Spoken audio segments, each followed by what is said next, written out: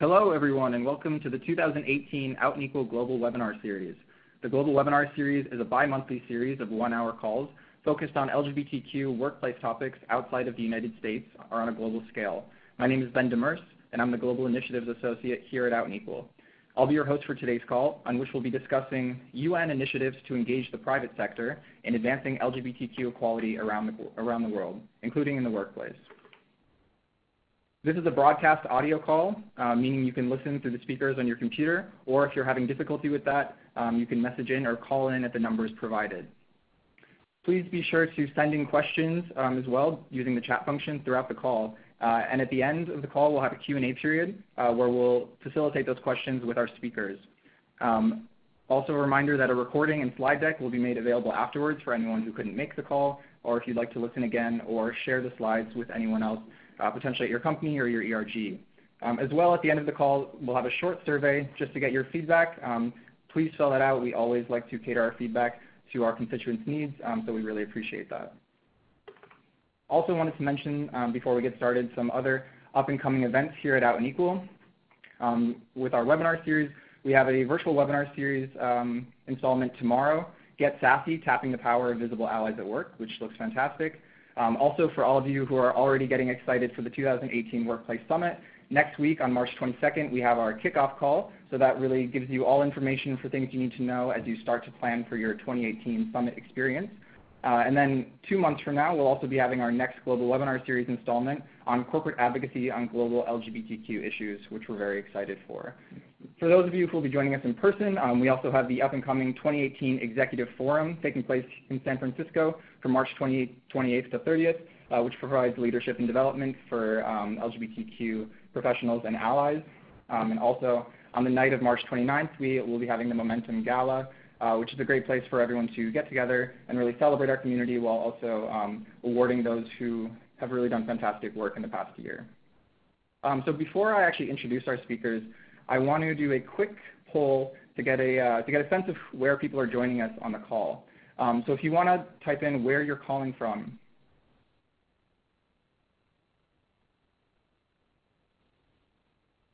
Awesome. Let's skip ahead to the results. Great, and so it looks like most of our callers are coming in from North America, and also a pretty good sized group from Europe, and also from East and Southeast Asia, which is great since we'll be talking today a bit about a UN initiative in East and Southeast Asia as well. So great, I want to introduce our two speakers on today's call, joining us from two different UN agencies. So first we'll have Fabrice Houdart, a Human Rights Officer at the Office of the UN High Commissioner for Human Rights. And he'll be talking a bit about the standards of business, standards of conduct for business regarding LGBTI issues around the world. And then we'll be hearing from Edmund Settle, the Regional Policy Advisor on HIV, Human Rights, Law, and Sexual Diversity with the United Nations Development Program based out of Bangkok. So without further ado, let me hand it over to Fabrice to talk a bit about the standards of conduct for business. Thank you so much, Ben, and thank you very much to Out and Equal for welcoming the United Nations. And also thank you very much to all the participants on the call today. So as Ben mentioned, we are extremely honored to have the opportunity to present to you the United Nations Global LGBTI Standards for Business.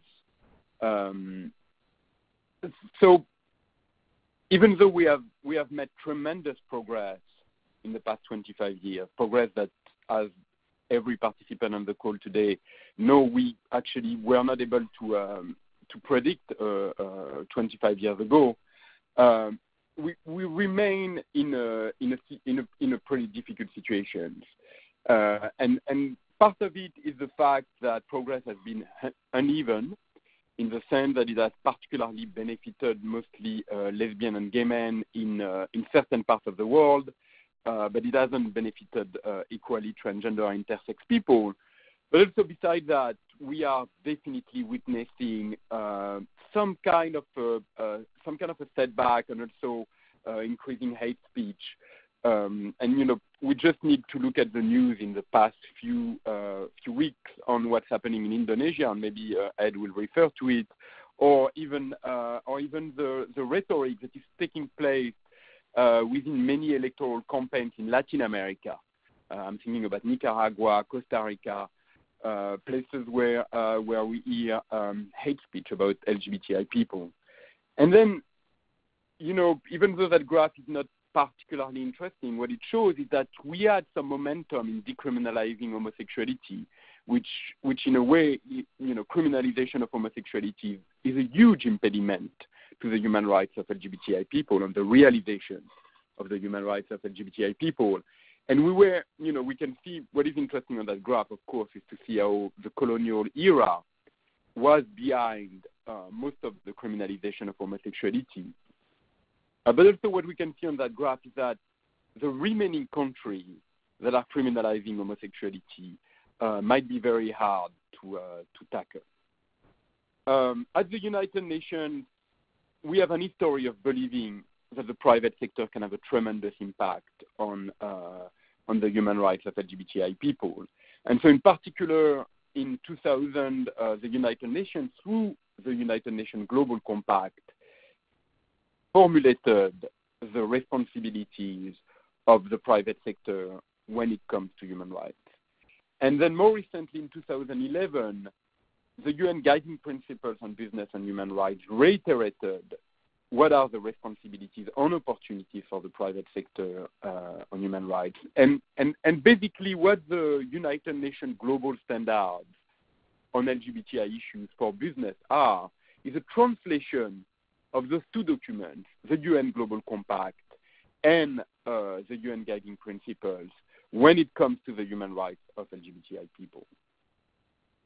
So when we looked at the responsibilities and opportunities for the private sector when it comes to human rights of LGBTI people, we looked at its interaction with 7 different stakeholders. And what we believe is that those stakeholders are, of course, shaping the way companies are dealing with LGBTI clients, customers, but also the overall LGBTI community. But companies can also have an influence on them. And there is a track record throughout the world in the past few years of the private sector playing an incredibly positive role when it comes to shaping human rights of LGBTI people. So, of course, most of the people on this call are aware of the coordinated approach that companies took in North Carolina to push back on anti-transgender legislation, which were aimed at restricting the bathroom that transgender people could use. And even though it didn't have a direct impact on the legislation itself, what it did is that it deterred other states to implement similar legislation. And it also sent a very powerful signal that the private sector does believe that human rights of LGBTI people is relevant to their business. Previously, in 2012, when Uganda passed this abhorrent anti-homosexuality law, private companies, including Virgin, Citi, Barclays, had either behind closed door or in the public arena a strong reaction in which they said, to Uganda, it makes it difficult for us to do business. Similarly, when India reinstated Section 377, which criminalized homosexuality, a lot of Indian companies courageously took ads in the newspapers to express how, first of all, they stood with LGBTI people, but also send a strong signal that they were in favor of repealing Section 377, which criminalizes homosexuality. And then more recently, as you know, a lot of companies, particularly American and European companies, were sponsoring Pink Dot, which is the gay pride in Singapore, which is the equivalent of gay pride in Singapore. And the government's reaction was to say that foreign companies could not sponsor the event anymore. And what happened is that actually a lot of local companies took up, and they raised more money this year for Pink Dot than in any previous years. So those are examples that send the message that when it comes to advocacy and global advocacy, the private sector can play a transformative role. So something that we expressed in the standard, and I sent a link in the chat about where you can find the standard online and where you can download them. Even though we put the accent on the responsibilities and opportunities when it comes to human rights, and we frame LGBTI issues as a human rights issue, we also reiterated, of course, the famous economic and business case, which has never been so well articulated. And what it says is that there is dividend, of course, to stand up for a more inclusive society when it comes to LGBTI issues. And you can see here articulated some of those examples. And in particular, when I was at the World Bank for a while, on the side of my job, I worked on this study that showed that there is a tremendous economic impact in being pro-LGBTI. So I think, before I quickly present the standard itself, and I think, I have to be a bit quick to leave my colleague in Thailand some time to do his own presentation. It's pretty important to know that the standards do not create new human rights obligations. In fact, the only thing that we are saying is that human rights of LGBTI people should be respected. It does not create special rights for LGBTI people. And, the standard, the language is extremely soft. And if there is one thing you could remember from this presentation, is that the message of the United Nations to the private sector is an invitation to find their voice on human rights of LGBTI people. And it basically says you don't have to do everything everywhere. We understand that a lot of companies have operations in very hostile environments. But whenever you have the opportunity and in coordination with civil society, you should contribute to social change. So here is a slide that presents the 5 standards of conduct. As you can see, they are not groundbreaking. 2 of them are related to the workplace, in which we are saying that, of course, the policies and procedures should not discriminate against LGBTI people, but it's not enough. Companies should also provide support, which means create an environment in which LGBTI people can benefit from those policies and procedures. And that means, having employee resource group, having business leaders that express support to LGBTI people in the workplace. And then it talks about the marketplace and how companies are invited to prevent other human rights violations in their relationship with partners, whether it's suppliers, whether it's trade unions. Companies can have an impact in the marketplace. And then, what is, in my opinion, the most ambitious, but also the most important standard, is that companies are invited to act in the public sphere, which is whenever they have the opportunity and in coordination with civil society, they should find ways to contribute to social change. I'm going to skip on the examples that we have of concrete action that companies have and can take to fulfill each of the standards. But what I will tell you is that actually today we have 76 companies, so 3 companies have joined in the past few days. And those companies are companies that have expressed support. And our request to them of expressing support, which doesn't mean that they are committing to implement each standard in each market, but what they are saying is that we are on this journey on human rights of LGBTI people. And as you can see, those are a lot of big names. And what we are hoping is that it's sending a signal to the companies that have not yet started this journey, that the biggest players in their industry are taking this issue seriously and that they believe it is a human rights issue. So, there is companies, there's a lot of Anglo-Saxon companies, but we also have, several French companies, German companies, Italian companies. We have 2 Indian companies, a Sri Lankan company, and a Colombian company. And we are hoping to build a critical mass of companies that are saying those standards are important to us. So I'm going to run a very quick poll to know whether your company has adopted the standard, or if this is something that you are considering. So here it is. I think I'm going to respond yes for the United Nations.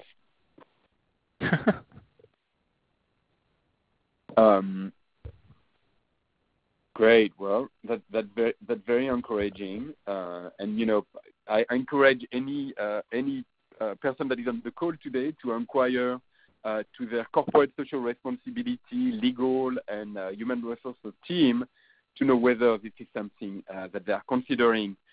Basically, what it means is that you're lending the clout of your company to the standard and saying this is an issue that is important to us, but you're also sending a powerful message that you are among the early adopters of the standard.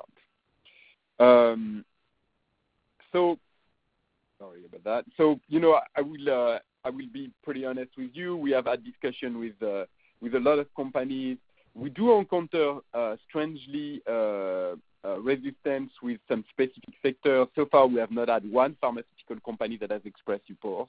And very often, the discussion that we have is that those pharmaceutical companies have contracts directly with government in a hostile environment and believe that it could affect those contracts. I think this is being overly cautious. I don't really have ever seen, government penalize a company for having expressed support for human rights.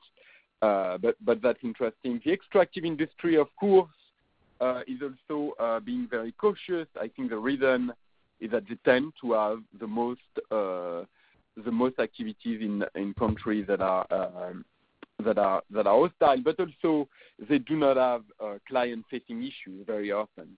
And then finally, consumer good companies with strong presence in hostile environments have been a bit slow in adopting the standard. So that, my last slide is basically telling you what we have done. Besides having a critical mass of companies to express support for the standard, what we have done is that we have done launches throughout the world. In many places, Mumbai, Melbourne, Nairobi, New York, London, Brussels, Paris, Hong Kong, Bangkok, and we are launching them soon in Sao Paulo and Tokyo. And this is part of an effort to ensure it doesn't end up being another PDF file on the website of the United Nations, but that it really has an impact on companies, particularly companies that do not believe it's relevant to their business, which is still a majority of companies in the world. But that also it pushes the private sector to contribute to social change. I recently wrote a piece that talked about the urgency of social change on these issues. We do not have 40 or 50 years to see decriminalization of homosexuality in Africa. We need to see this happen much more quickly, and the private sector can play a tremendous role. So thank you so much for taking the time to join us today. I'm going to send my email address, and I am delighted to have any conversation with you guys offline. And I'm really excited to have a discussion with your company. Thank you so much. Great. Thank you, Fabrice. I mean, it's become clear in a lot of the conversations that we have at Out and Equal that a lot of companies do really want to engage globally on these issues and don't always know where to start. So I think the great thing about these standards is that it starts to give people a place to start while also standardizing those practices across companies. So now we're going to switch over to a more regionally focused project with the United Nations Development Program called Being LGBTI in Asia. So I'm going to hand it over to Edmund Settle, who's a policy advisor with the UNDP. Edmund, over to you. Thanks, Ben, and thanks Out and Equal for inviting us to present today. It's 11:30 here in Bangkok, so if I yawn in the middle of this, please excuse me. So my name is Edmund. I'm with the UNDP, the Regional Policy Advisor here based in Bangkok, and one of the projects I oversee is a regional project called Being LGBT in Asia. As one of the projects under Being LGBT in Asia is around collecting data. And one of the studies that we did on data collection, it's around access to employment and discrimination in the workplace in 3 different countries. And and so as this kind of following up what Fabrice said, the context of human rights and LGBT in Asia, there's challenges, there's persistent discrimination and violence, hostile legal and political environments, traditional social values, religious beliefs, cultural taboos can create barriers. There's invisibility of certain LGBT communities, transgender men, lesbian men, transgender men, lesbians, and intersex. But also the concept of leaving no one behind, intersecting vulnerabilities and socioeconomic costs of exclusion.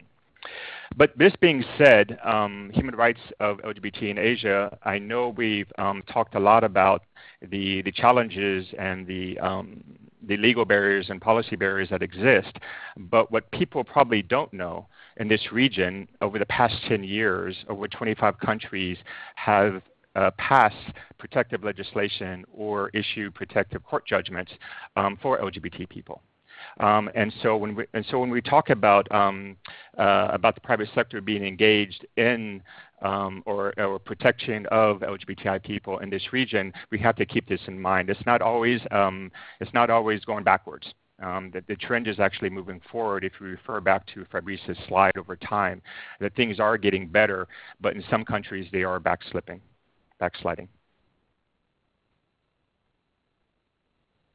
The objectives of being LGBT in Asia. So it's a multi-year program. It's supported by the government of Sweden, by the government of the United States, and also by a foundation in Hong Kong. It's really to strengthen the capacity of civil society, organizational capacity, but also the capacity to engage in advocacy and engage in research. All the studies that we do on being LGBT in Asia, one of the key partners is civil society. Another objective is to strengthen the capacity of government and human rights bodies. So engaging in multi-stakeholder dialogues with civil society, with academia, with the private sector, with strengthening the capacity of national human rights institutions to engage on SOGI issues or sexual orientation and gender identity, and also building the capacity of these organizations and civil society to engage in human rights reporting mechanisms. This is all critical, and this is all critical when it comes to engagement in the private sector as well, because access to employment, access to livelihoods comes up quite a bit. And the overall objective is to reduce stigma, discrimination, and harmful practices. And private sector is a key partner in this area, because when we talk about access to education, access to employment, we're also looking about better health outcomes. We're looking at decreased evidence of violence, etc. Safe spaces in education, and also engaging the media, both the traditional media, but also new media. The Being LGBT in Asia, specifically, it's a partnership platform. What we like to do is we built this platform, and because we wanted to engage additional partners in this program, so we can have a bigger impact. Civil society, government, both national and local, the private sector. Two of our key partners in the private sector's field is The Economist and also Out and Equal. Academia and research bodies, because we want to make sure the data produced in this program is actually owned by the countries where we do the studies at. Human rights bodies, national human rights institutions, but also journalists, editors, and publications. And as well as the UN is working as one. So within this region, working with UNESCO, working with ILO, WHO, Office of High Commission of Human Rights, UN Women, and broader UNDP programs, including the Business and Human Rights Program. Okay, so for our first poll, if your company has operations in Asia, how far along is it in the LGBTQ diversity and inclusion work in the region? So I'll give you a couple of seconds to answer that.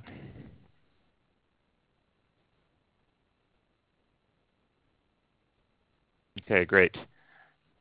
A lot of you don't know. Okay, that's great. But not surprising, because I think most of you are from the Western Hemisphere.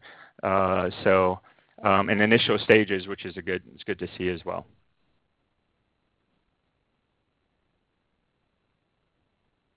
Okay, so some of the highlights of being LGBT in Asia. UNDP in the Asia is seen as a strategic partner. It's relevant. The program is actually designed in consultation with civil society, in consultation of other stakeholders. It's efficient, so more bang for the buck, and we're helping to build a positive narrative. And our work is grounded in the Sustainable Development Goals, and there's 17 of them. So there's one on employment, there's one on equality, et cetera, et cetera. So going back to what Fabrice was talking about earlier, the Sustainable Development Goals themselves are a key umbrella for this program. And then, as Fabrice mentioned earlier as well, some of the key principles of our program when we engage private sector is the UN Guiding Principles of Business and Human Rights. How these link to the SDGs, providing a living wage, so SDG 8 and 10, respect for human rights and due diligence to ensure freedom and fundamental freedoms are safeguarded, conduct robust environmental impact assessments, develop and enforce anti-discrimination policies, invest in monitoring, auditing complaints out through their supply chain, and enhance grievance mechanisms and complaint mechanisms. And so these different items that we see here are nice entry points that the private sector can do when we're talking about LGBTI people.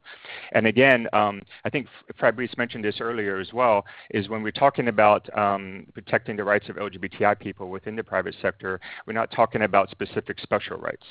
What we want to do is we want to extend the protections that private sector have for women, have for disabilities, have for minorities, extend those to LGBTI people. Okay, the study that we did over the past couple years, and what we were looking at is we're looking at LGBTI people, and we understand that they've continued to face stigma and discrimination based on sexual orientation, gender identity, and expression of sex characteristics. We know discrimination at work impacts their daily lives, both at the individual level, but also on a family level. At the organizational level, discrimination affects workplace productivity and belonging, and at the societal level, competitiveness. The methodology that we used, the study examined self-identified LGBTI people's experiences in the workplace throughout Asia. Primarily through three different countries. So we looked at China, the Philippines, and Thailand. And the quantitative data, we've collected online surveys for about 1,500 people. And here's some of the data right here, and I'll just go past this. But you can see the age range from China, the Philippines, and Thailand. And so there's no surprise there. 18 to 35 is the primary respondents. Bachelor degrees, primary respondents. Geographic location, it's mostly the urban areas in each different country. And what we found here, and this is not surprising, those LGBTI people who are more open about their SOGI status, so intersex variation in the workplace, seem to have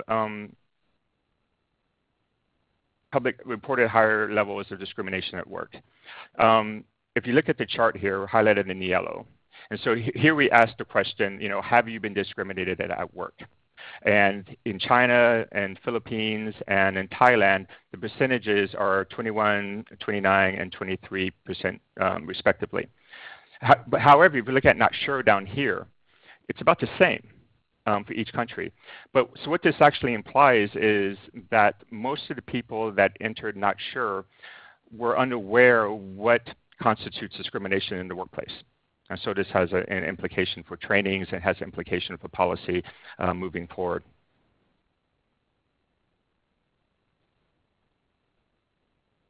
Sorry about that. Okay, here we go. The data also shows those LGBTI people who have been subject to discrimination also reporting feeling less satisfied with their job. And they're more likely to consider looking for another job. So the investments in your employees is wasted if your employees leave.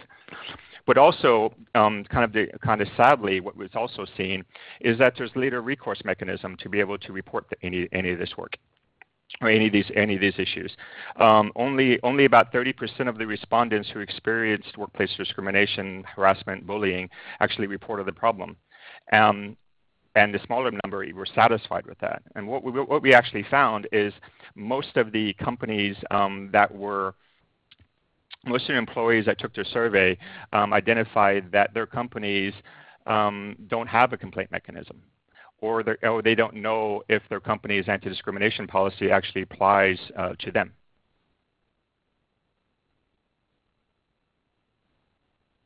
Again, here we go. Very few workplaces in Asia have LGBTI inclusive policies in the workplace. And again, going back, so we're not talking about specific LGBTI policies, but we're talking about policies that that already exist, but maybe could be strengthened by being more LGBTI inclusive. And so some of the implications. Economic lives of LGBTI people in Asia is relevant to organizations with different backgrounds in all locales. Some of the studies the World Bank has shown, we've talked about the economic cost of discrimination in different countries. LGBTI people often experience a rather hostile workplace in Asia. This goes in every country that we've actually been working in. This has been reported. But now we're actually starting to collect the data with this. Being transgender is actually seen as a higher indicator for being discriminated at work. People who are more masculine and more feminine.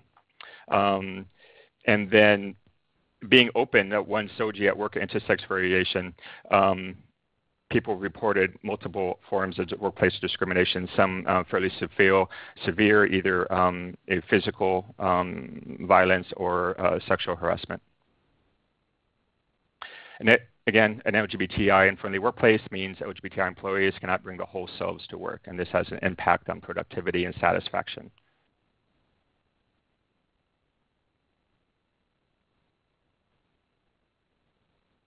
Some recommendations: the government and the private sector should develop and implement formal policies and dispute resolution mechanisms for non-discrimination, equal treatment of LGBTI employees. Having LGBTI policies is essential for preventing workplace discrimination. What we've seen here is that companies who do trainings alone that don't have policies in place, those trainings are seen to be less effective.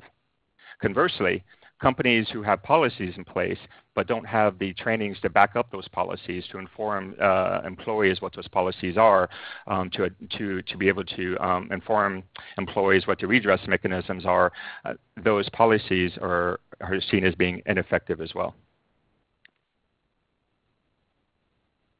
Okay, so this is the main results of the study. The study will be out most likely within, I'm hoping within the next 4 to 6 weeks. It's going through its final technical edit and copy editing and design. And then we will provide the link to Out and Equal to be able to share when it's finally released. I'd like to acknowledge the professor from the Chinese University of Hong Kong, who is the lead researcher on this, Professor Swen. He's been a great partner for UNDP and for LGBT research in this region. Please keep connected with us. Our Facebook site at Being LGBT in Asia has over 75,000 followers. Keep in contact with the program, but also issues that are happening in Asia right now in LGBT. Follow us on Twitter, and also our link to our website where everything is, all our documents and studies are posted. I'd like to thank Sweden, the USAID, and also the Faith and Love Foundation for Hong Kong for supporting this program. Okay, and this is a great rainbow UN flag that I found somewhere. All right, thank you very much. Great, thank you so much, Edmund. Yeah, I think that the being LGBTI in Asia really shows how important data is, I think, for making your argument when talking to companies and when talking to government agencies. It's so important to be able to point to data like this to really make your case, to really enact that change that you want to see. So it's such a fantastic initiative. So I wanted to get to a lot of the questions that we've seen coming in from the audience, and please keep sending them in even as we're doing this Q&A period. And if there's any that we don't get to on the call, we'll make sure to connect you offline or to post them on our website. So the first question actually is for Fabrice. Fabrice, in spaces where even being LGBTQ is illegal, what are some ways in which companies can work to support their LGBTQ employees while still obviously staying within a legal framework and not endangering local activist efforts? And this is a question that we've seen a lot in Out and Equal. So if you download the standard, there is an entire part which is describing the standard themselves, but then there is at the end a section on case study which shows some best practice that companies have used, particularly in difficult environments, right? But what is also important to remember is that you have to have a close look at what the legislation says. And very often in most countries, the legislation says that homosexual acts are illegal, but being LGBTI is not illegal. And therefore, companies can completely transfer their diversity and inclusion policies from their headquarters or from their more tolerant environment to more difficult environment without contravening the law. What we feel is that very often companies are actually being a little too quick in self-censoring. I mean, the legislation is usually not forbidding to have HR benefits that are equal. One example that I love to give is the example of IKEA, which actually is one of the supporters of the standard and a great company which is taking LGBTI inclusion extremely seriously. But activists often felt that when it was faced with a difficult situation in Russia, it removed an article about lesbians in its catalog in order to comply with the anti-gay propaganda legislation. Well, a lot of activists felt that there would have been other ways to keep the article about lesbians while complying with the legislation. So we need to remember that most of the time you can actually have diversity and inclusion policies in the workplace, including, as an example, find ways to achieve, tax equality or while not contravening the law. So I feel that what is important is to look very closely at what the law says. Fantastic, thank you. Edmund, was there anything you wanted to add on that? No, I agree. I agree with Fabrice. Also, I think it's really important for companies that might have these questions, if they have offices in countries which have punitive environments, restrictive environments, is that these companies actually reach out to civil society that are there and actually discuss with them how far they can go. Civil society is probably the best barometer in each one of these countries to be able to provide guidance and advice on how far companies can go both internally but also externally in where they're working at. So that would be my only recommendation there. Yeah, I think that's a great point. Edmund, the next question is for you. I apologize if you had mentioned this in your presentation, but how did the UNDP specifically choose Asia as the focus of this program? Yeah, so for UNDP, our regional office is based in Bangkok, and our region covers Afghanistan to the Pacific. So that's our region. And this program itself, being LGBT in Asia itself, it actually kind of grew out of our work around HIV, human rights, and the law. And most of that was related to manner of sex with men and transgender women. But as we started implementing, as we were implementing these HIV and human rights and law programs, we noticed that the rest of the LGBT population, lesbians, trans men, intersex, weren't actually being, or non-identified gay men, weren't actually being covered by any programming and work related to access to education, access to employment, access to health beyond HIV. And so what we did, we actually sat down with a couple of donors to basically say, how can we move beyond HIV specific and more into the human rights and development field when it comes to LGBTI. And so this actually happened in 2012, 2013. You remember when Hillary Clinton and President Obama basically said gay rights are human rights. Well, that was a green light.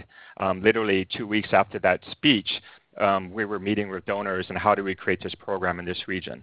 And so that's how this program started here in Asia, but similar programs are now being implemented in Africa. In Africa, UNDP partners with OCHR.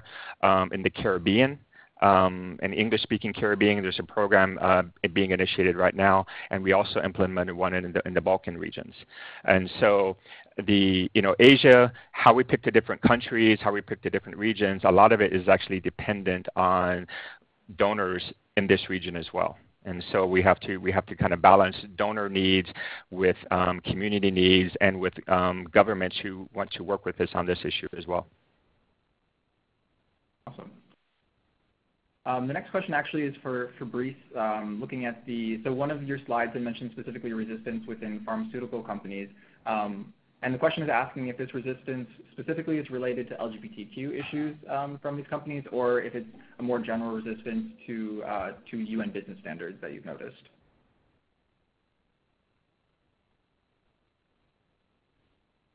Thank you for this question. Well, that's a difficult question because the pharmaceutical industry always faced specific human rights issues, right? In particular, the competition between profit and making drugs available to the poorest, trial in countries, in poorer countries. The pharmaceutical industry does face a lot of specific human rights challenge, as does the garment industry, as do a lot of industry. I mean, specifically. And that's why I think it's important for the participants on this call to consider whether they can have a discussion internally on their company expressing their support for the standard. The question is that also companies tend to look at each other. And they tend to look at, is my competitor taking this issue seriously? And something that we kind of noted at the beginning when we decided to translate the UN Global Compact on the topic of LGBTI issues is that in the world, a lot of companies continue to view it as a question of corporate culture or a question of tradition or a question of private life. They do not yet see it as a human rights issue as valid as human trafficking or child labor or gender equality. And that's why having a company that say, we support this standard, big names or a company that is respected in its industry that say, we support this standard, it's sending a very powerful signal. So, I'll be very honest. I have a discussion with Novartis, Sanofi, Merck, Pfizer. Those are companies that were involved from the beginning, when we did the consultation on the standard, and they still have not expressed support. And the reason is that sometimes there is a bit of cynicism on their part. They're like, what's in it for me? They don't have the same pressure of having a good relationship with clients, with millennial clients as an example, or they don't have the same pressure to attract talent, or they don't have the same pressure to bolster their reputation, and they want to make sure that they continue to have very lucrative contracts with governments, when it comes to vaccines or when it comes to certain medication. So I'll be frank. I have a problem with the pharmaceutical industry. I don't feel that they are pulling their weight on this issue. Okay. The next question we have is from Warren, asking, and I think both of you can speak to this. Do you have any tips with private sector ERGs empowering teleworkers, since people who work from home are becoming a greater demographic in the technology industry? So have you seen works to empower them to be either out in the workplace or just to be more engaged with corporate initiatives that push LGBTQ inclusiveness? Go ahead, Fabrice. Well, I think that's a very interesting question because the changes in the workforce, of course, has a tremendous impact on whether the human rights of employees are respected. So an interesting discussion I had. I get a lot of support from the textile industry, right? So H&M, Gap, Ralph Lauren, and those are great companies. A lot of them do not actually produce their garments. They have subcontractors in difficult environments that produce the garment, and it's extremely important for them to start to have a discussion with suppliers on whether the suppliers can take steps to respect the human rights of LGBTI people. Because even though those companies do not directly employ those workers, they clearly have a responsibility to ensure that the people that are making their garments are respecting human rights. And so I think that the same point of view when you look at teleworkers or when you look at the increasing number of contractors is how can you ensure that if your policies do not apply to them, their human rights are still respected. And we can also think about companies like Uber or Airbnb. How do you ensure that you have policies in place that make sure that your subcontractors are also respecting human rights? One good example that I have is Starbucks. Starbucks has a pretty clear suppliers policy, and I have seen it having an impact on conservative brands, particularly a French conservative brand I won't name, that wanted to keep their contract with Starbucks and therefore, distance themselves from the French anti-LGBT movement. So I think it's important for companies, and that's the principle of Standard 4, to look a little bit beyond their own wall. And, it's not enough at this point in history to say, within my wall I respect human rights. Companies have a responsibility in places where there is egregious violation of human rights to contribute to social change. Yeah, maybe if I can add on to that just a little bit. So the question about teleworkers, it's a very good question, especially in this region in Asia as well. There's more and more telecommuting going on, the call center industry.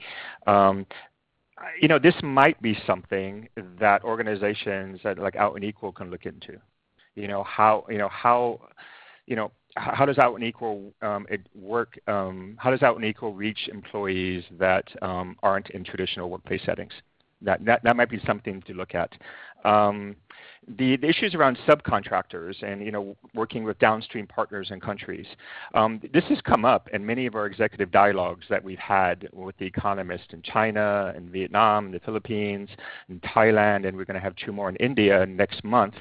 How do we influence our subcontractors, our downstream partners, to be able to extend those policies, extend those protections to LGBTI people?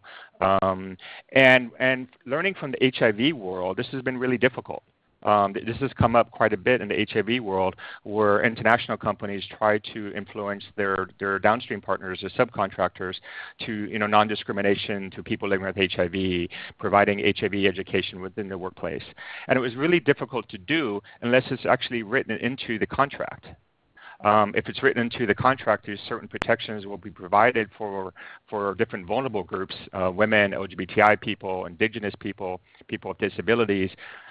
Unless those are written into the actual contracts at the beginning of that relationship, it's really difficult to be able to change behaviors, especially in some of the countries and some of the industries that Fabrice was talking about. This has been my experience in the HIV world, and I see it playing out again here in the LGBT arena.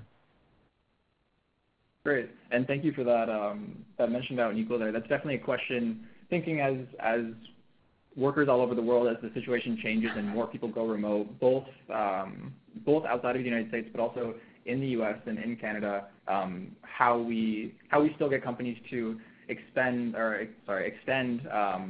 LGBTQ inclusive policies to those workers and make sure that they feel empowered and make sure that they feel safe is a really important question when you're not in the same physical space. And it's definitely something that we'll be looking more at, I think, in the coming years. So another question actually for both of you is, outside of the standards in being LGBTI in Asia, so the 2 initiatives that we've discussed today, what other ways can companies support UN initiatives to promote LGBTQ inclusion around the world? So just also looking at other initiatives being started and just general support that companies can give. I think you both can definitely speak to that. I'll go ahead and take this one first, Fabrice.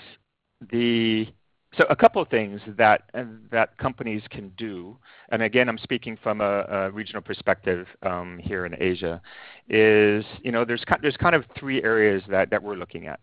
One is supporting research initiatives, which companies, governments in this region, national companies and governments in this region, they respond to data, vis-a-vis other countries and around the world.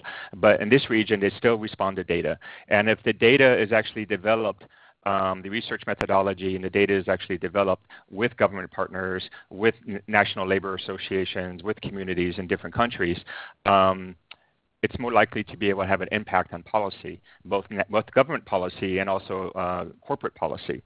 There's a question I see here from Jen Janice Mohammed, asking about including more countries in studies in Asia.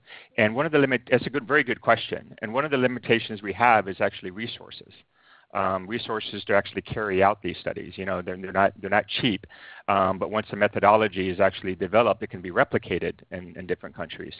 So there's a few ways that companies can support these efforts. One is research, producing data.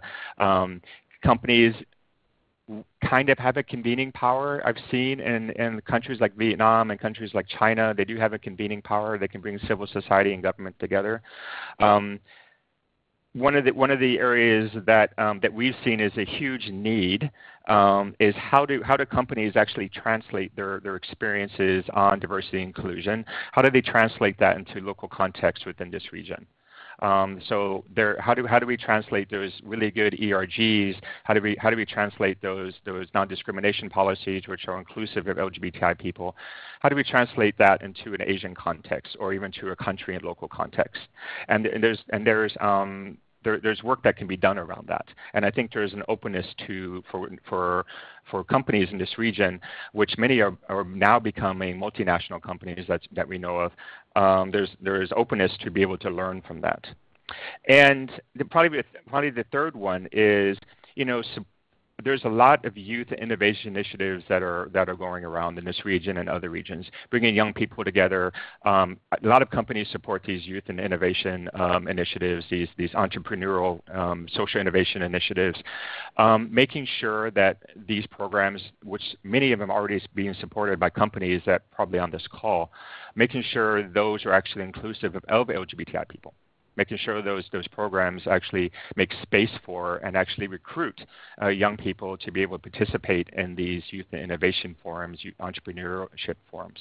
And so these are kind of three ways that companies can also, maybe not, let Fabrice maybe talk about internal, but these are externally. This is how some companies can support external efforts that are many of them are actually already ongoing.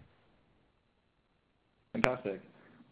Yeah, thanks, Ed. I mean, one thing that I was pitching is the Free and Equal campaign, because, I spoke about the standard, but the standard is actually not the bulk of the work of my office on this issue. The bulk of the work is a campaign called Free and Equal, and that campaign is an awareness campaign on the human rights of LGBTI people. And it has been very successful. It has reached billions of people, and we have actually received a lot of support from companies, some support from H&M, some support from Gap. We have also gotten some pro bono input, from a wide variety of companies. So companies can definitely play a role on these issues. I think, beyond the standards and beyond the UN, something that companies have to start thinking about or continue to think about is how to push a little bit the envelope on advocacy. And I'm going to denounce two companies today. I'm going to say, Starbucks. Starbucks was under huge pressure in Indonesia from a Muslim cleric that was calling for a boycott. And what they did is that they gave a press release in local language in which they say, we do not stand for any ideology. they were pretty quick to desolidarize themselves from LGBTI people. They could have said, we are not pushing gay marriage in Indonesia, but we stand up for the human rights of all people. They didn't say that. They say we do not stand for any ideology. Yet, Starbucks is reaping the benefits of being pro-LGBTI in the Anglo-Saxon world and in part of Europe. Then similarly, Google, which I love and is one of the signatory of the standards, recently was asked by the Indonesian government to remove 73 apps from its marketplace, and it did immediately. One of the things that you could think is how, it did, in my opinion, it didn't have much choice, but on the other way, how can it contribute to advocacy for respect of human rights of LGBTI people? I think one of the issues that we have and we need to think about, and Out Unequal is very well placed for that, is to think about what mechanisms can we have when there is an assault on the human rights of LGBTI people, like the one that is taking place in Indonesia, so that the private sector can play a positive role in coordination with civil society without exposing itself too much. But, I think there is a risk, a true risk, of companies positioning themselves as LGBTI champions in the United States, in the United Kingdom, where today it pays off, and not doing the hard work of pushing a little bit the envelope in the more difficult places. Great, okay. I think we have time for one more question. So Joanne asked, what can we do as private citizens, and I think this is a question that a lot of us have, what can we do as private citizens to only support organizations that have strong human rights policies?